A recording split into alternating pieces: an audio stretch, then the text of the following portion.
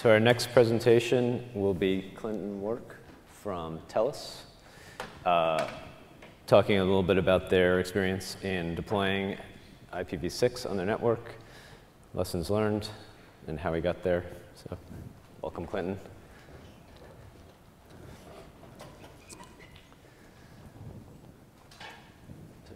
Forward. Reverse. Hi. So for people that don't know me, I'm Clinton Work with the TELUS network operations team.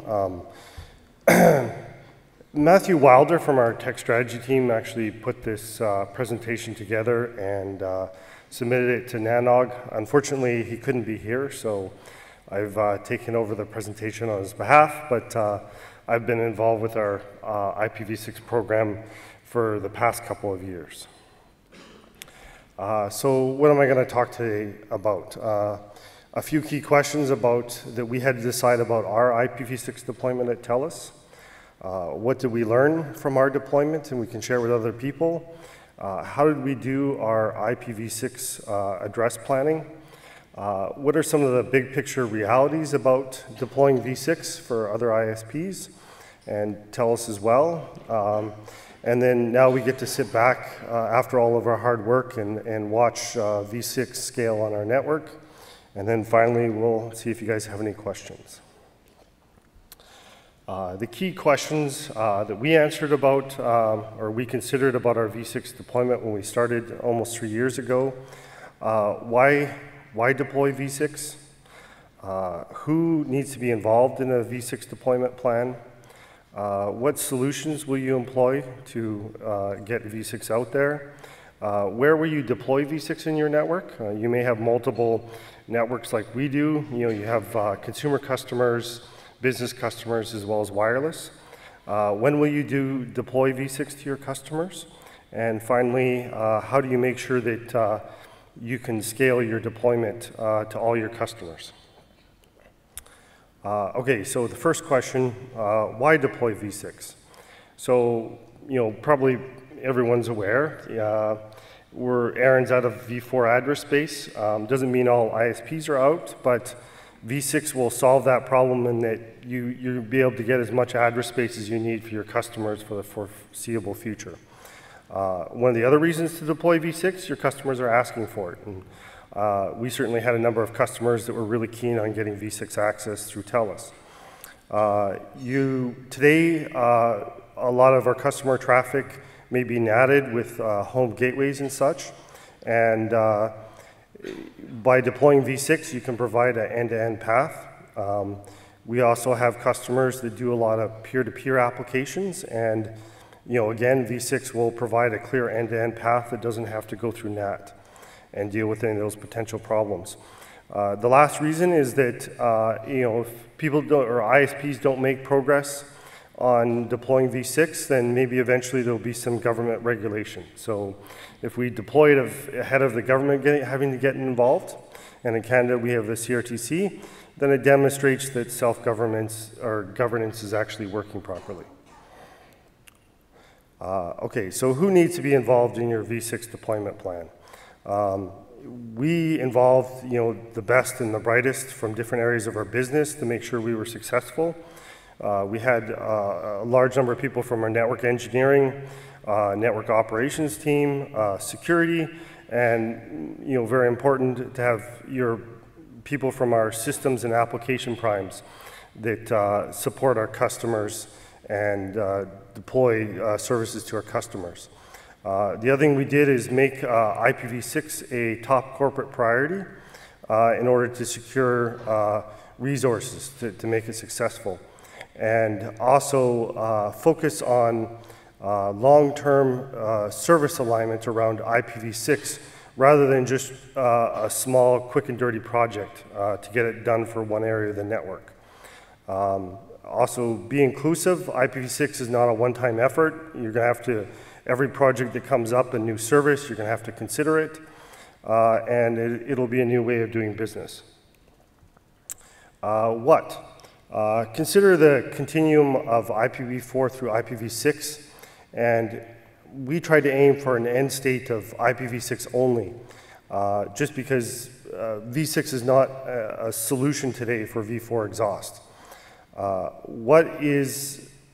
Consider what is practical by service. What may be very practical for our home internet customers may not always be practical for our wireless services.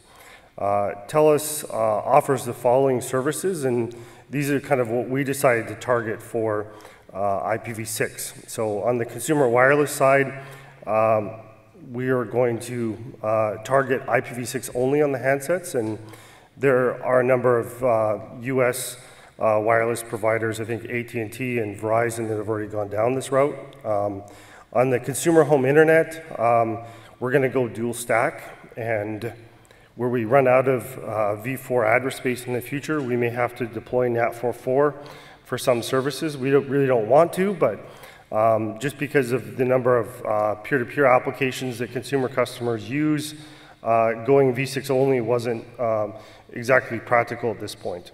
And then for our business internet customers, we're going to target dual stack. Excuse me.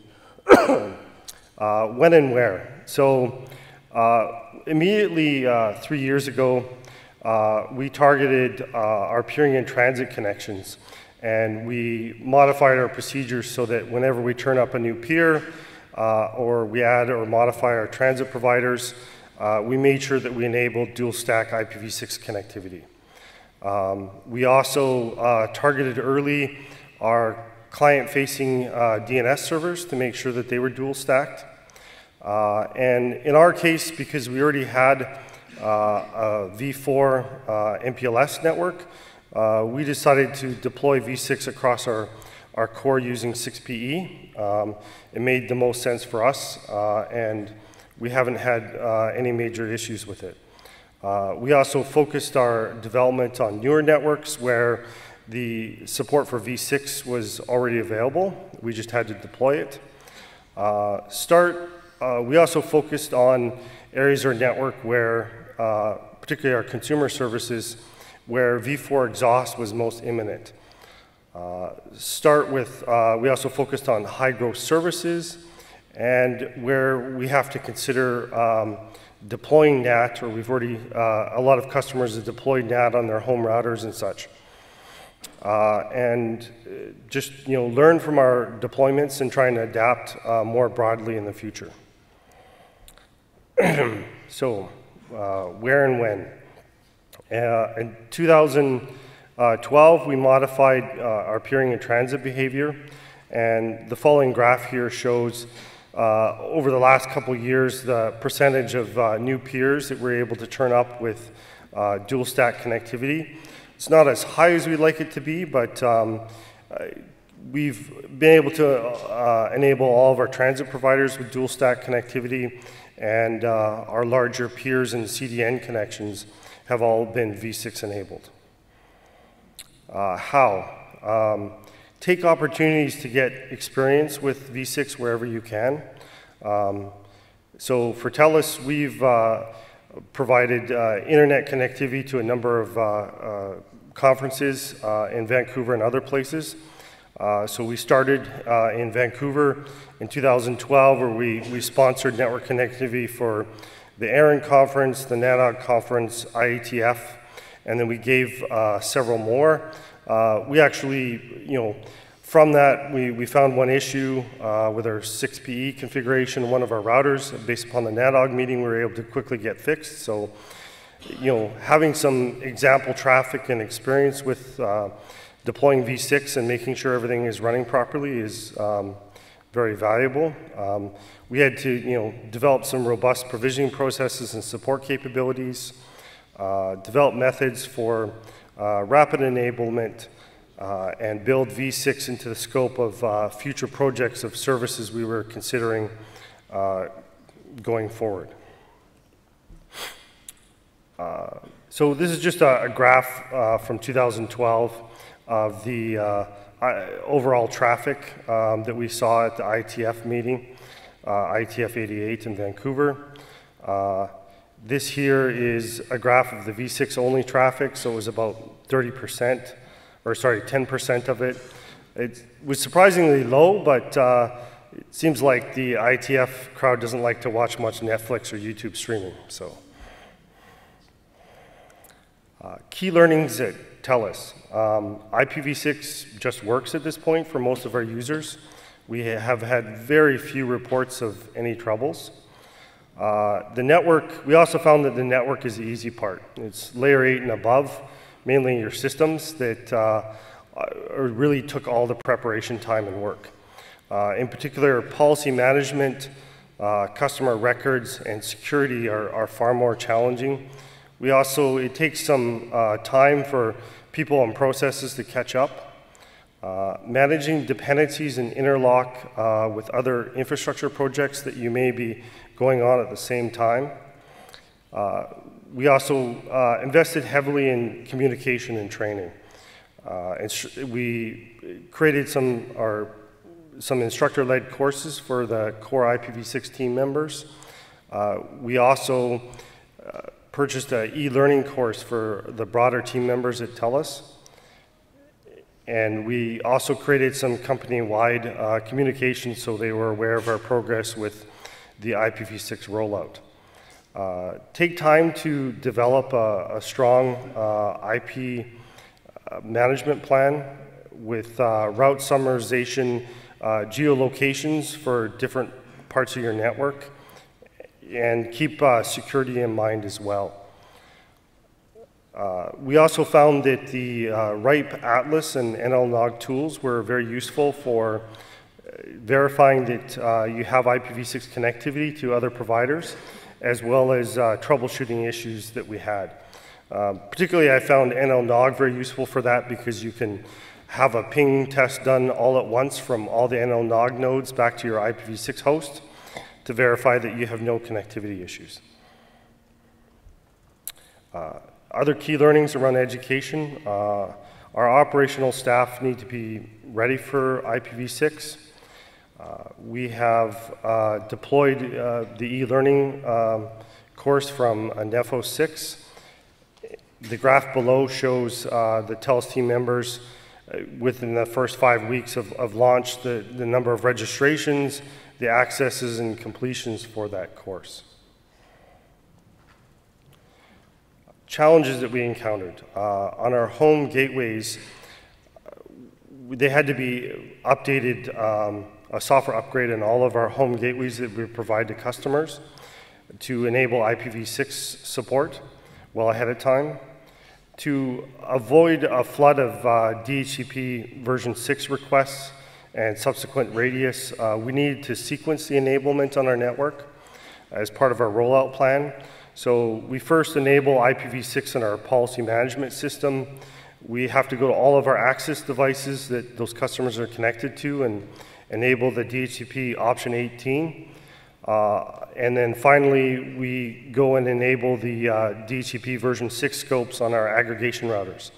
And in this way, we were able to prevent a large number of failed DHCP version 6 requests that resulted in radius requests to our authentication systems.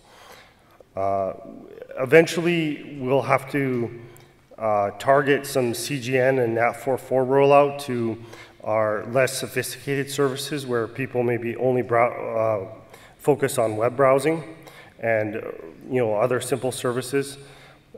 We did find, we've done a trial with CGN and NAT44, and we did find out that it broke, as expected, some port-seeking applications like desktop sharing, where they're trying to make a connection back in to their devices. The challenges we had on the wireless side, the different device OSs have different strategies. Android devices clearly support XLAT. Apple's strategy with V6 is that for V6 only is with iOS 9, they're going to recertify all the apps so that they'll work on a V6 only network. We also found an issue with some LTE chipsets in a lot of phones where if the customer is close to the US border and they start to roam on a US network versus our Canadian one, that they'll lose network connectivity for several minutes. So we're working with a chipset vendor to try and fix that before we can do a more extensive IPv6 rollout for Canadian wireless customers. And we also had a few issues on certain handsets with MTU sizes where, ironically, the PMTU packets were too big and they were getting dropped by the phones. So PMTU wasn't working at all on IPv6. So we had to make some changes to the TCP stacks on the phones and their configuration to avoid that. Okay, so our IPv6 addressing plan. We'd recommend, doing your v6 allocations on the nibble boundary, so by increments of /4 to exploit the hex notation, just makes things easier. We also used regional blocks for summarization of routes for geolocation. So in a lot of cases, we broke it down in Canada by province, and then in some cases by major centers, we allocated different IPv6 blocks for those to help us with aggregation in the future. We also found that, with v6, little address space goes a long way. So a single /64 can be used for all of your regional point-to-point links. I know some service providers prefer to use a /64 for every point-to-point, but we didn't have an issue. We interfaced with other service providers. We used a /127 or 126. If you want to go with a /64, that's fine. We haven't had any issues with the /127 approach. You can also allocate, and we did, a /64 for all of our router loopbacks addresses so that they're all in one contained address range. And we also dedicated a /48 to all of our backbone infrastructure to keep it in a separate address space from any of our customer address space. And so you can implement infrastructure ACLs to filter out any of that traffic at your edge of your network. Service addressing. So what we've gone with is for business internet customers, we will assign a /48 to each of those customers statically. For consumer customers, we will allocate a /56 via DHCP prefix delegation. And then each of our consumer customers on the wireless side will get, each handset will get its own /64. Don't take a chance with the ULA address space. Hopefully no one will. And just enjoy the abundance of IPv6 address space that you have available. A few big picture realities that we considered. Not all service providers will exhaust their existing v4 address space in the next 3 years. So that may be a consideration for you. IPv6 will offer the most reliable end-to-end path between endpoints as NAT6 or NAT 444 or carrier grade NAT has to be deployed by those ISPs that are exhausting. Everybody has a good reason, content providers, ISPs, to adopt v6 for the benefit of their users. We expect that IPv6 traffic will surpass 50% of the global internet in the next 3 years. We'll see if we're right or not.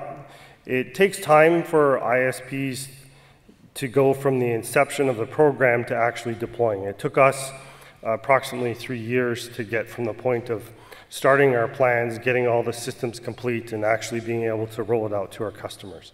So the sooner you get going, the better. Now we get to sit back and watch it scale. We've completed the v6 enablement of our consumer internet customers in Quebec. We're currently working through our Alberta customers, and then we'll move on to BC. We are hoping that by the end of the year, we'll finish our consumer internet rollout in Canada. This is a graph. We started our large-scale rollout in June, and TELUS has gone from below 1% IPv6 enabled to, I think the latest graphs I looked at here were around 8% of our users can now get IPv6. We also have a graph here from the Cisco labs that pulls the Google data and then allows you to graph it over a selectable period of time. And the Canadian IPv6 enablement has gone from 0.5% in June to now, looking at the graph, it's over 2%. So we are hoping as we finish our rollout that the Canadian IPv6 usage will increase to 5% or a little bit higher than that. And that's all I had. Are there any questions?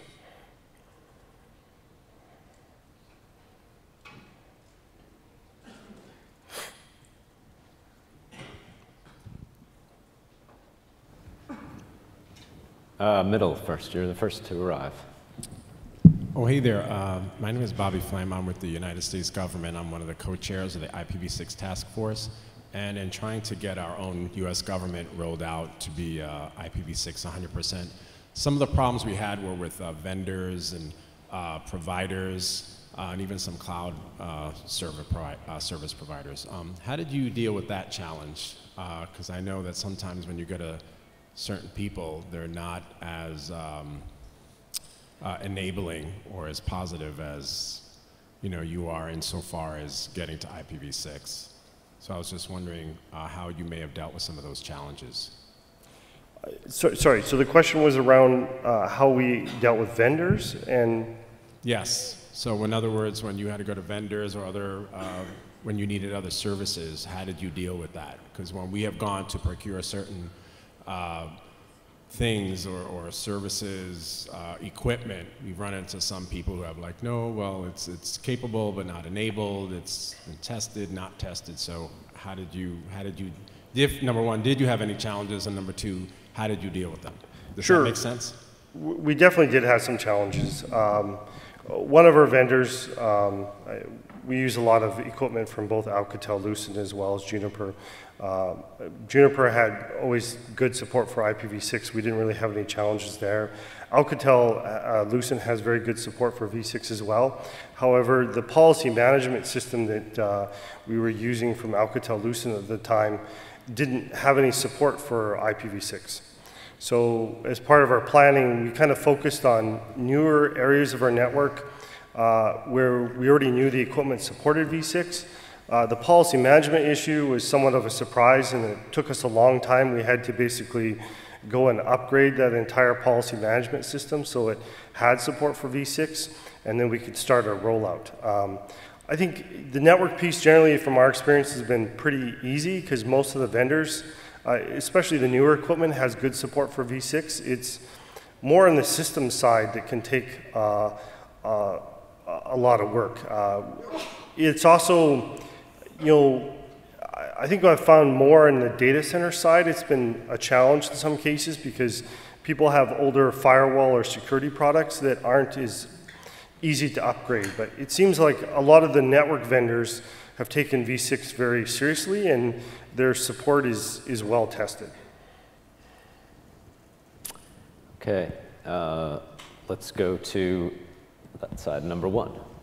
Hi, Rob Seastrom. I work for Time Warner Cable, and I have a learn from our fail tale. But first I want to see a show of hands. Who here has deployed a single stack IPv6 product, environment at a reasonable scale? Any hands? I'm not surprised. Did you find broken stuff in your network? We found broken stuff all over our network that had been there for a couple of years. And the reason is that it's easy to screw up something when you're not used to looking at it. And for a lot of the folks who are deploying or initially putting IPv6 configs out there, you get it wrong. It's your first try. Why didn't the phone ring? Real easy, happy eyeballs. It was hiding it from us. So we went to roll out something that didn't have a plan B built in. And all of a sudden, people are calling and saying, well, it's failing one time in N. What's with this? v6 mostly works, but every so often something's just like the SYN goes out and the ACK doesn't come back. And we found things like ECMP, which was mostly working, And you know, as long as you got lucky and the 5-tuple hashed onto the right thing, and ping hashed onto the right bundle, ping hashed onto a working bundle, but you know, every so often you get a TCP session that didn't. So ping isn't enough. Test your stuff, strobe across multiple sets of ports, multiple sets of protocols, do some live traffic testing as part of your rollout. Your applications people will thank you later. Okay, thanks. Yeah, I would agree. I mean, we did a lot of lab testing by our tech strategy team to make sure it worked. And we also did a friendly trial with a lot of TELUS employees to make sure that the V6 services worked properly on the network before we started a large-scale rollout. Oh yeah, to be clear, this was the friendly trial where we found it. It would have been a lot worse if it wasn't. Thanks. I think the back. Hi, Philip Matthews, Alcatel-Lucent. A little bit strange here. I hope you guys can hear me better than I can. I'm wondering about your IPv6 only wireless deployment. How are you handling older devices? Could you hear it? Yeah. How are we handling IPv6 only for wireless? So, yeah, older devices would be v4 only. It's newer devices that we've certified to work with v6 only. There's extensive testing that's done with every handset before the configuration and the new firmware is pushed, before those devices are turned v6 only. So we know well ahead of time that all the features on that phone will work. Older devices that aren't getting firmware updates anymore, they're going to have to stay v4. But devices that support IPv6 only, we have NAT64 gateways deployed with DNS64 for if those phones need to get v4 only sites, then they'll go through the NAT64 gateways. But a lot of content now from Google, Netflix, Facebook, other companies is already dual stacked, and a lot of the traffic will be v6 only from the start. So they're going to get separate contexts? Is that the idea, the old and new? Yeah, we have separate PDP context or APNs for the v6 only. I mean, one of our options is we could have gone dual stack, but it kind of defeats the purpose. We'd really like to get to the end state of v6 only, so that's been kind of our goal. Thank you. Okay, question, mic 3. There. Yes, hi, Andrei Khemekov with Athena Health. Maybe trivial question for service providers, not so trivial for not so much service providers. How did you go about automating the provisioning of the address space? Slicing, dicing? I can't imagine you did that by hand. How did you automate the provisioning, the slicing of the address space? Was it all by hand?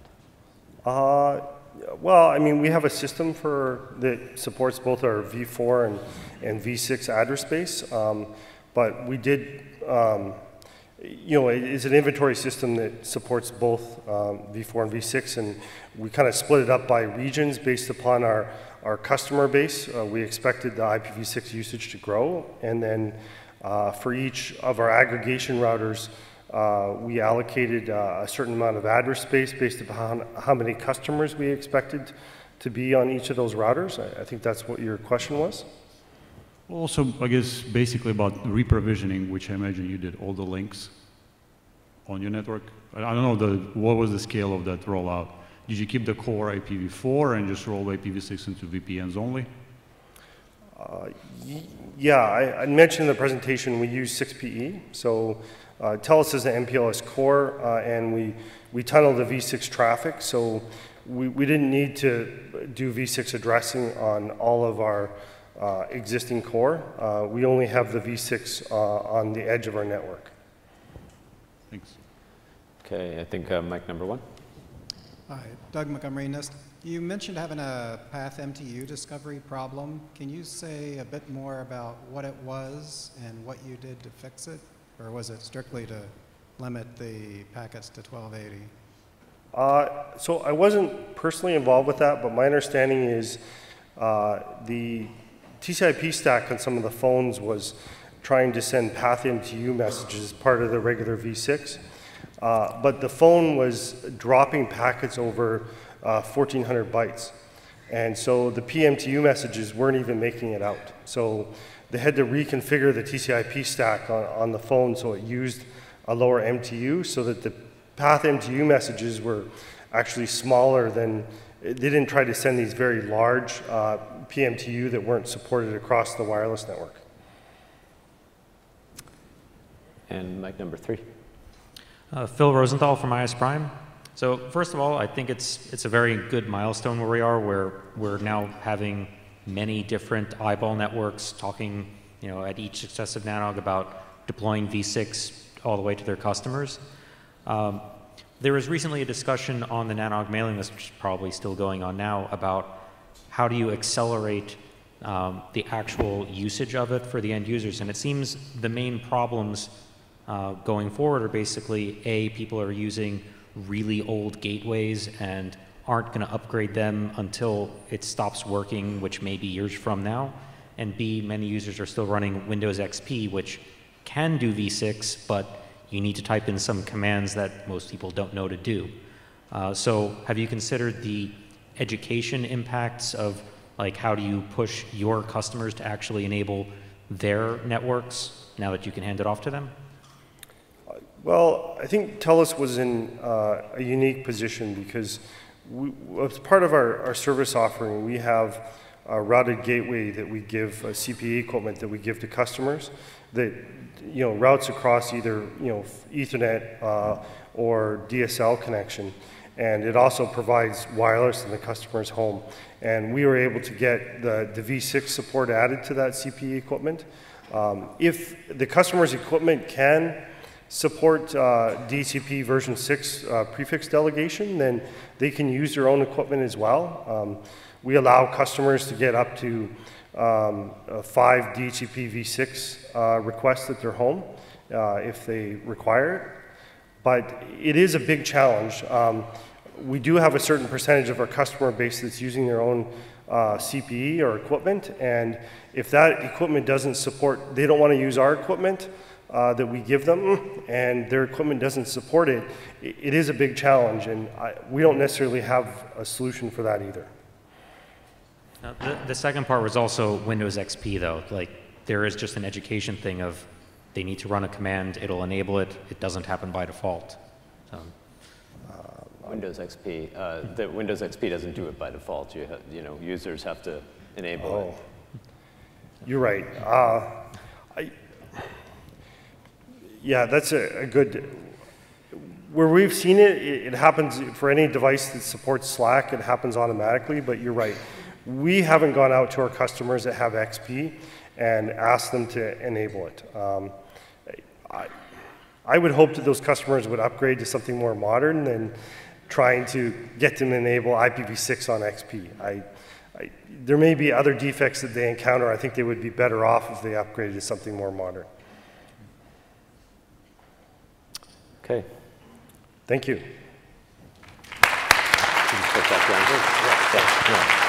Thanks very much.